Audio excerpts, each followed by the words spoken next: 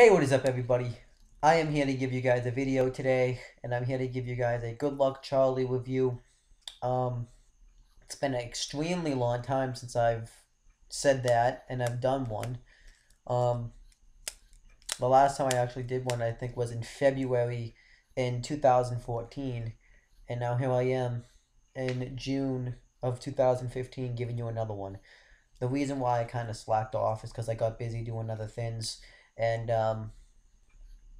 it really didn't kind of go over well with the fan audience really either. No one really liked it, but some people did like it, so I'm gonna just get back to doing them. So um, if you don't like it, then it's whatever. Okay, so this episode was, if you want to check out my review of the first episode, I'll leave an annotation up there. Um, and yeah, that's really all I have to say there. So this episode was season 1, episode 2. This episode was called "Baby Come Back," and this is kind of cool in a way because I think there's a song that has those words in the title, like right when you kick it off. I think that's kind of cool. And the original air date of this episode, like the original date it came out, was April 11th, 2010. Um, and This episode I really enjoyed. I really actually liked this show when I was when it was actually on, because it's really not on anymore. But I liked it. Um, so and now it's on Netflix, so it's easy for me to find. I remember I didn't have Netflix before, so that's also why I stopped doing these reviews. I couldn't find this episode anywhere, so I found now it's on Netflix, so I have a way to watch it now.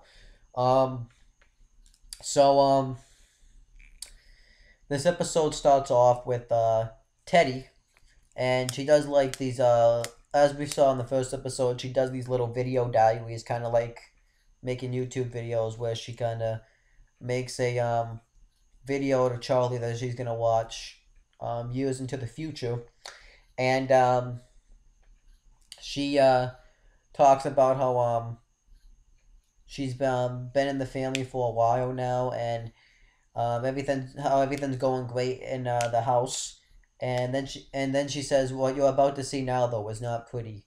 And then she goes into the kitchen, and her parents, Duncan, and um, Amy Duncan, are doing having baby talk. They been talking like that pretty much ever since she was born, and they're saying things like, "Do you want some sandwiches?" Like in baby talk. "Do you want some fishy wishies with your toffee waffies," or something like that? And Teddy's like, "If they keep talking like that, I'm gonna go crazy," pretty much. But she says it like in baby voice, like crazy wazy. I thought that was kind of funny. Um, and it's so bad that PJ, her brother, um, says downloaded a podcast talking about the history of ballet.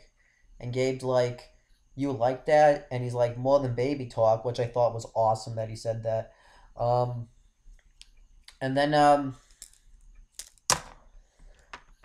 we find out that Charlie isn't even there, so they're having baby talk when Charlie's not even there. I thought that was kind of awesome. And Teddy's like, "Why are you talking like that if Charlie's not even here?" And Bob just says, "I don't really know," like in baby voice, like, "I don't really know." Um, I guess I think they're just tired too, um, and I think they're just so used to it because they're around Charlie so often that that's why they were doing that, and Teddy's just like, and they're just like, but they're just spent. I think Amy says that they're just spent at this point. Because Bob's like, "Well, we work all day, we take care of a baby all night, work day, baby shift." And he pretty much says, "I barely have time to make doo doo," which means taking a shit. And Teddy's like, asks, "When was the last time they had like a date night, like the night with just the two of them, like a date?" And they just laugh at they just laugh at Teddy, and Bob's just like, Teddy, make a funny, and Amy's like, a funny one. And Teddy's like, wait, I'm serious. You guys are gonna have a date night tonight, and do more fun and do something fun, more fun than work. More fun than what you normally do. And Amy's like, well, yeah, that does sound nice, but who's gonna take care of Charlie while we're gone? And Teddy's like, well, you have three great babysitters right here, referring to Teddy, PJ, and Gabe. And PJ, who's listening to the podcast, is just like, I'm glad I didn't hear that. So he knows something went wrong right there. Um, but Amy's like, I don't know. I don't really feel like going out. I'm not ready to go out without Charlie yet. And then Gabe's like, hey, you guys want to see a magic trick, because he's starting to do magic tricks now. And they're like, yeah, sure. And he tries to do this trick where they magicians will do this trick where they try to take everything off the table and make it like disappear or something. And Gabe does it, and I guess just fails. I really don't know how you do that trick anyway, so I can't really tell you. And then after he does this though, Amy's just like, I could use a night out. And then it cuts to the theme song, which the theme song's pretty good. It's not that bad. Then and it shows all the cast and stuff like that, the people that play them. And if you want to look it up, you can just watch this video pretty much. And then it cuts to back to the actual episode itself. And Teddy's just like, now I want you guys to have a good time tonight, have so much fun. And, but she's like, but not too much fun, because we don't want to have another kid. And she's kind of talking like she's like the parents and stuff like that. And then Bob goes to leave, and she's like, I'm serious. And then Bob says, it's nice that you do. It's not. Bob thanks Teddy for doing this, saying it's gonna be nice that you and your mom and I get some alone time. And then Teddy just says, Bob, move your butt. And then he goes, I'm coming. And it was really funny. It was actually really funny, because it was supposed to be like this nice moment, but then she's just kind of being like a bitch to him. So it was really funny. So then Teddy's all happy that they're doing this, and PJ and Gabe are just like on the computer, and Teddy's asks how Teddy wants to make shifts, because they're gonna be gone 4 hours, so they want to take shifts. And she asks who wants to go first, and Gabe says, I think you should go first. And PJ says, and second and third. So they pretty much just want to leave all the work. And Teddy's like, not having that. She says, I'm not going to do this all by myself.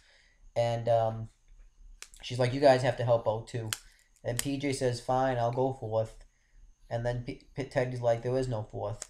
And PJ's going to go to the park. And Teddy's like, well, why don't you take Charlie with you? And PJ says, what is a baby going to do at a park? And then she just says, well, you can show her the duck pond, you can show her the sky and stuff like that. And then PJ says, wait, she's going to look at stuff? That's what TV's for. And that was pretty funny. So they're at the park, and PJ's riding this, I don't know exactly what it's called. It's those things you would see at the playgrounds. That you would swing on, not the seesaw, but like it would be like this little animal or something.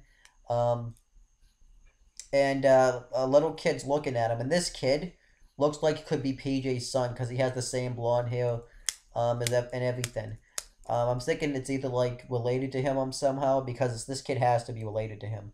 But the kid's looking at him like he's a nut, and PJ's like, "What are you looking at?" And he says, "You can ride the duck." I couldn't ride the duck. I look silly on the duck. Yeah, he looks silly on the duck, but he doesn't look silly. He was like riding on a seal. And then the kid, but he gets off anyways. And then he is riding around, and he meets this guy, and this is going to be important later on. That's why I'm bringing it up. But I brought up Gabe's magic trick, because that's going to get important later on in this episode too. And he meets this guy. He's dressed up in a cape and stuff like that. Like he's dressed up like a superhero, and PJ's like, and he's like an entertainer. So he goes to kids' birthday parties and stuff like that, and he can't find one. So PJ's like, well, there's a bouncy house at the end of the park, and the guy's like, great, another trip to the EO. Um, and then PJ's like, who are you supposed to be anyway? Like, anyway, and the guy's like, Captain Stretchy. That's his name. That's his name, Captain Stretchy. It's not his actual name, probably, but it's like that's his name. That's what they call him throughout this whole episode. Um, and he's like, um, what it, and PJ says, well, what's your superpower supposed to be? And he said super elasticity, which is pretty much he's like the Incredibles girl that that's that I forget her name, but she was the one that could stretch out. That's pretty much what his superpower is. So then he sees like a quarter on the ground and he tries to grab it, and he's so fat that he can't grab it, and he's like, ah, forget it. It's not like it's $1, right? Um, and then PJ sees this hot girl, and and this girl was pretty hot. I'll give um, I don't think she was like amazingly hot, but I think she was pretty hot. Um, and um, then he meets her and they introduce each other. Um, and PJ, we find out this girl's name is Emma. And the thing is that this is gonna get important. They both have the same strollers. Um, and PJ makes up some bullshit about how they always go they always do this stroll at the park because Emma says the same thing, and PJ's just pretty much making up a bunch of lies that way he can win this girl because he kind of likes this girl. And they talk about how they saw Captain Stretchy, and how they pretty much say that he's not a really good entertainer, that he sucks. And Emma talks about the story about how one year they had him for his for her brother's birthday party. By the way, not the her brother is the one also that she's taking on a stroll, but it wasn't his. Um, and we never find out her brother's name at all.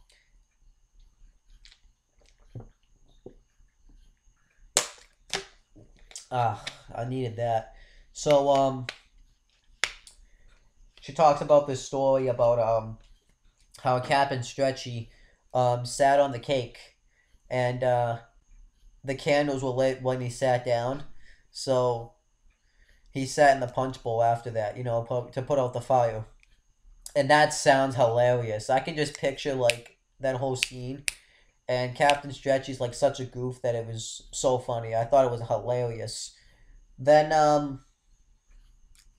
they talked for a while, and then there was a funny quote where Emma says, it's really nice that you take your sister out to the park every day. My brothers would never do anything like that. And what she's actually referring to is that she would never do anything like that, for their brother. And PJ says, well, I hope not. She is my sister. Dude, that was an awesome line right there. Um, then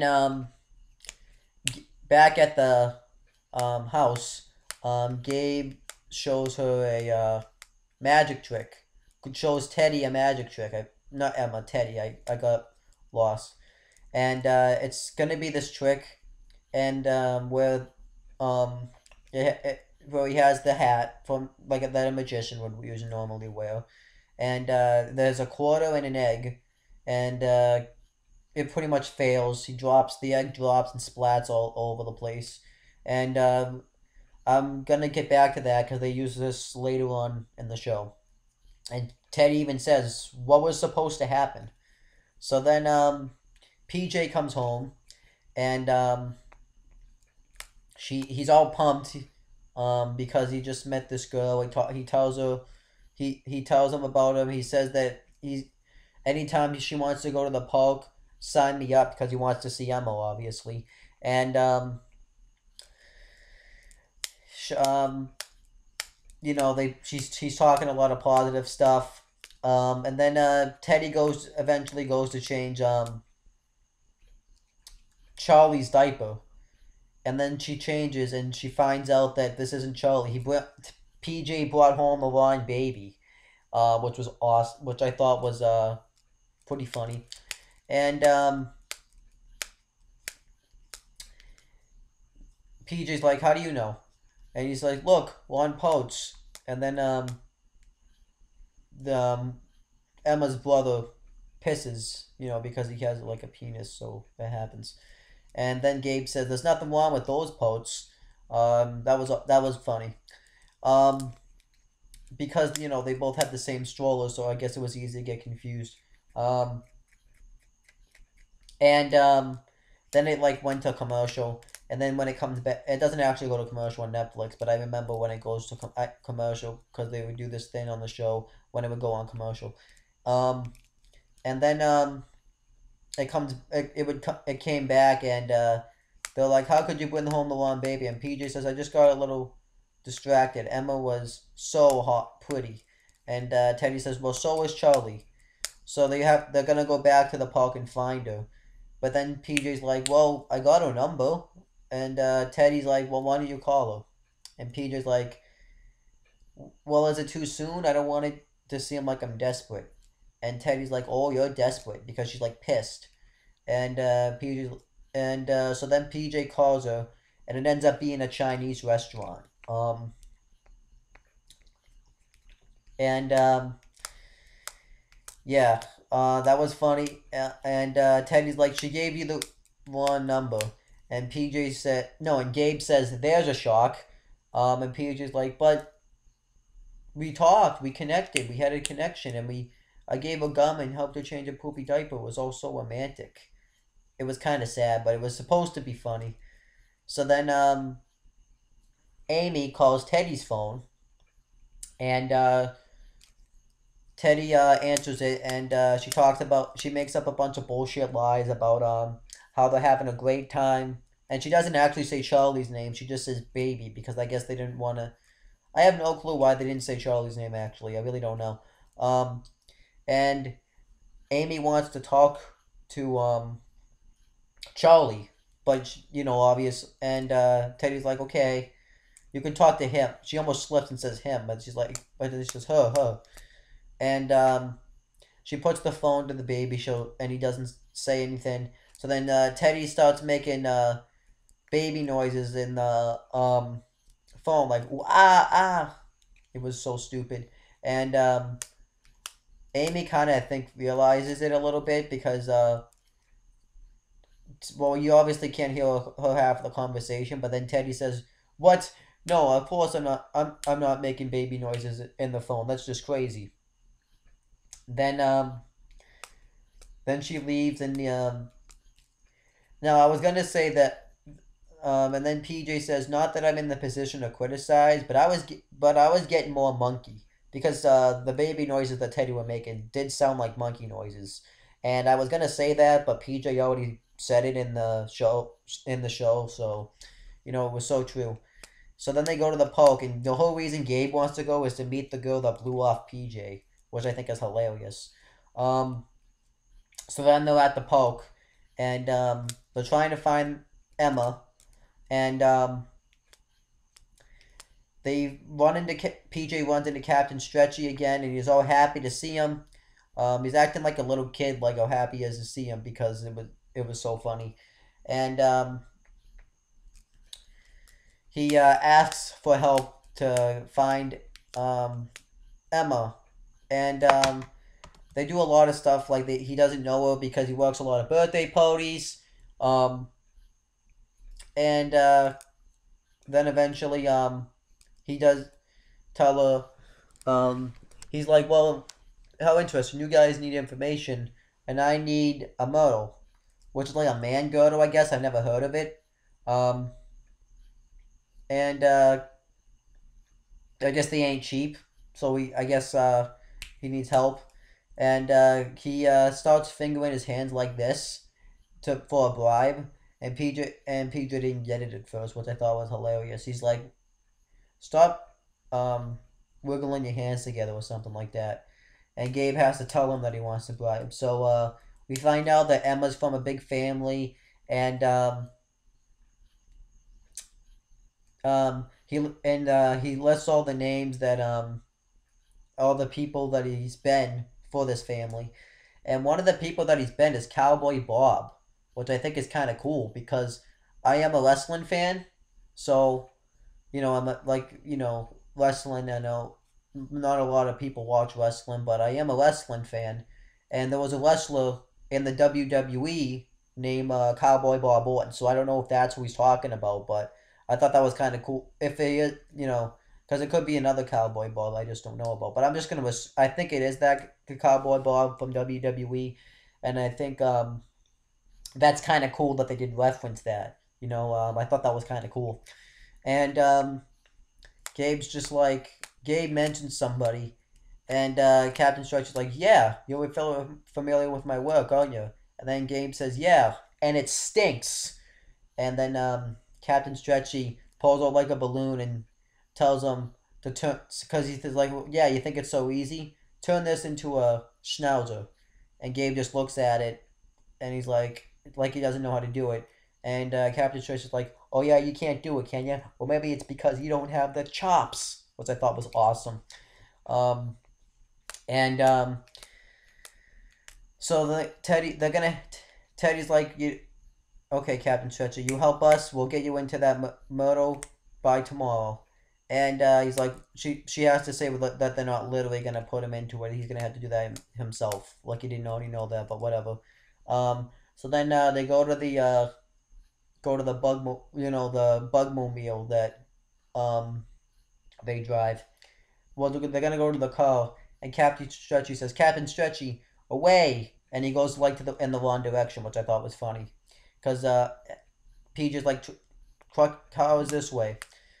So then the next thing that happened on this episode was they're at was Bob and Amy are at the restaurant, um, and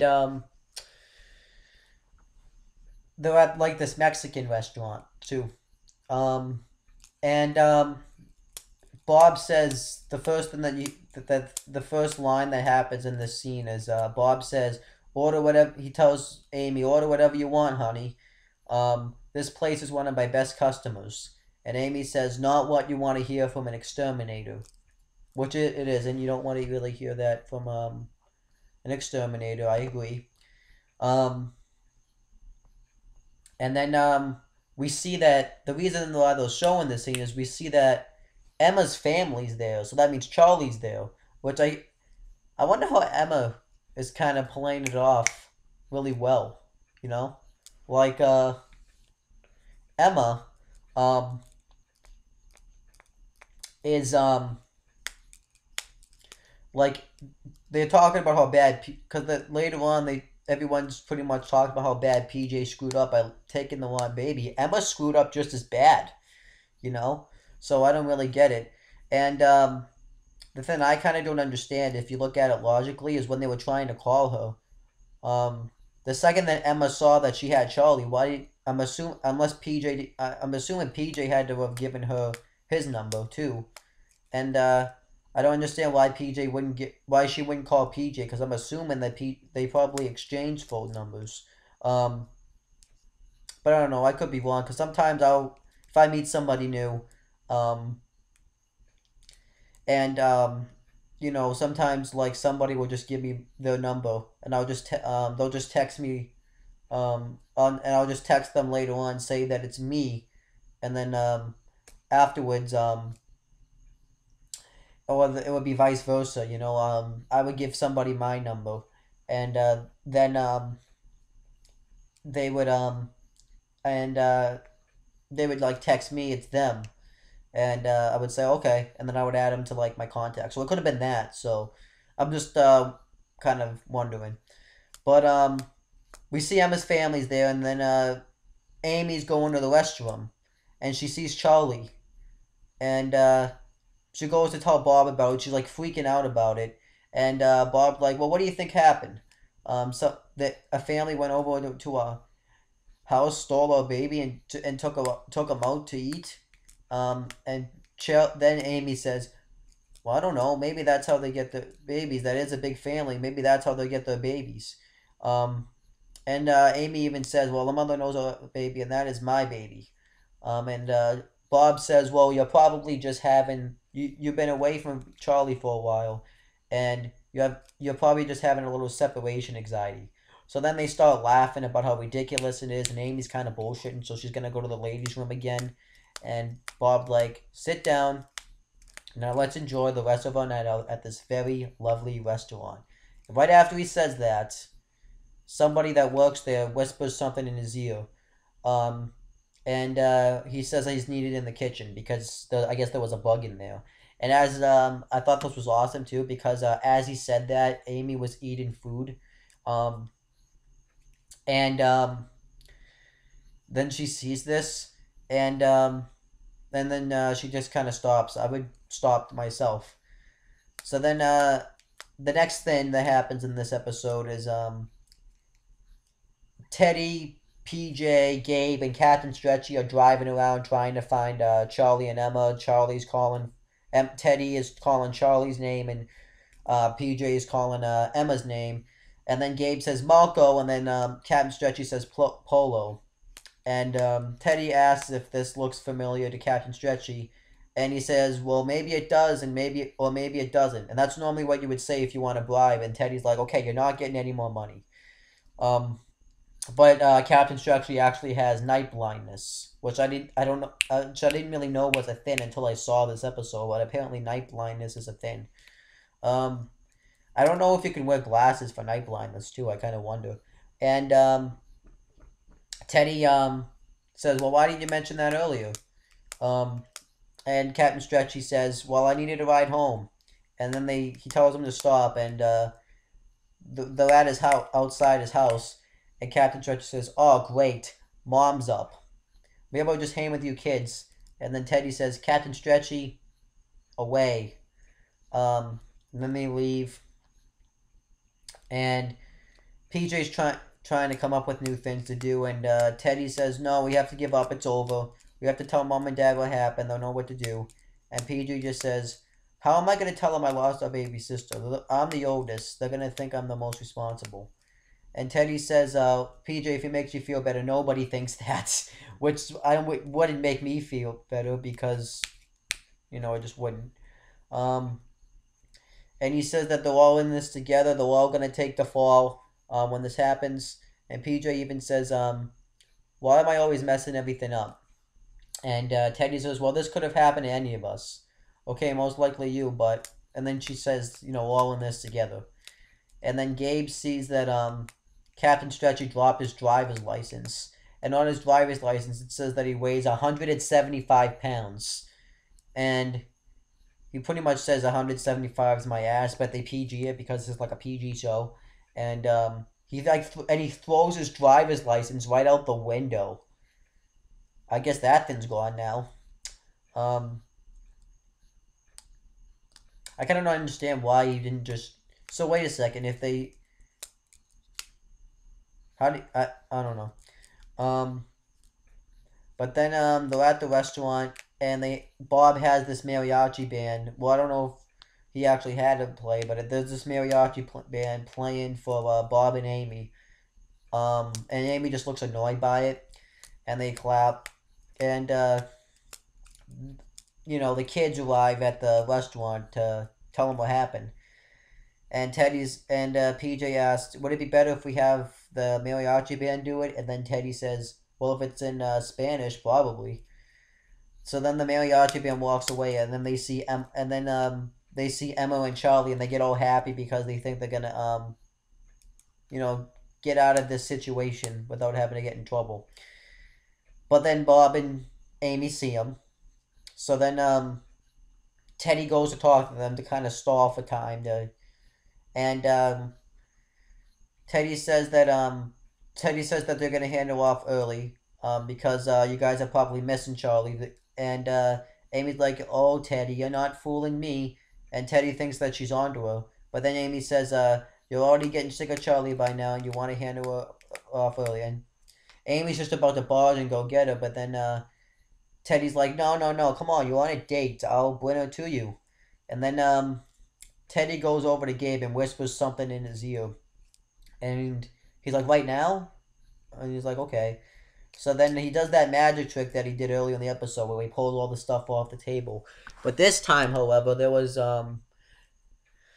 because there was a bunch of guacamole and sauce and stuff on the table. So when he pulled the stuff off the table, it got into everybody. It got all over Amy and Bob, and this kind of blinded them. So they while this is happening, and Teddy and Emma make the switch. They switch Charlie for their baby, and they do it all in slow motion. I thought it looked awesome.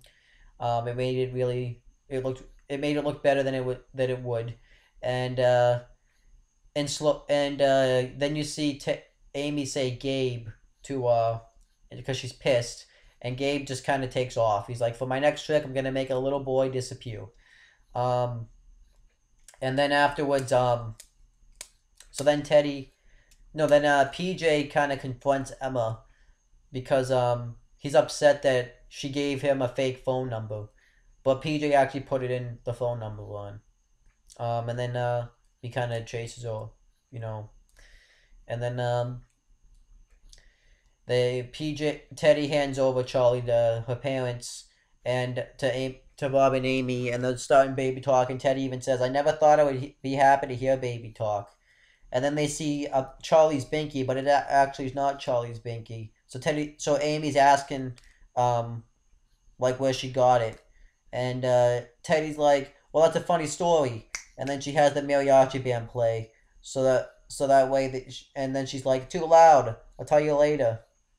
And then back at the house, Teddy's making a little video diary, and she talks about how you're home safe and sound and everything turned out okay for you, but it didn't really turn out well for us kids, because after this, because we find out that Amy was asking like a bunch of questions and nobody really had an answer for the pee stains on the floor, and then Amy comes up and says, and that's when the truth came out and all the kids got into trouble. And then she says, if you try to pull one over on mom, good luck, Charlie. And that's kind of how they usually end every episode too. And then Teddy says, couldn't have said it better myself. Then they do a little skit after they usually do these after the episode. It doesn't really have anything to do with the plot, but they do these little skits where it's supposed to just be for comedy. I'm fine with that. And Gabe, I always keep messing up his name. I keep meaning to call Gabe PJ, but Gabe is doing that trick where he takes the quarter and the egg and puts them in a hat. And then what actually happens is somehow when he cracks the egg, the quarter comes out. And Captain Shark's like, whoa, that's a really neat trick. How do you do it? And Gabe's like, interesting. You need information and I need video game money. So then he gives them $20 because that's probably how much video games cost. And then Gabe just walks off and says, what a chump. And then Captain Trace is like, hey, who are you calling a chump? And then that was the end of the episode.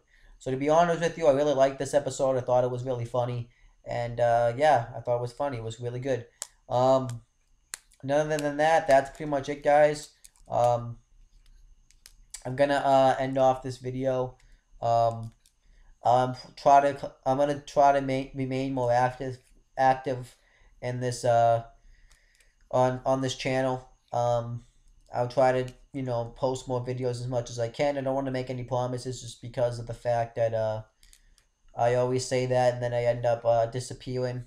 So this time I'm gonna remain more active. I just got busy with other things, so yeah.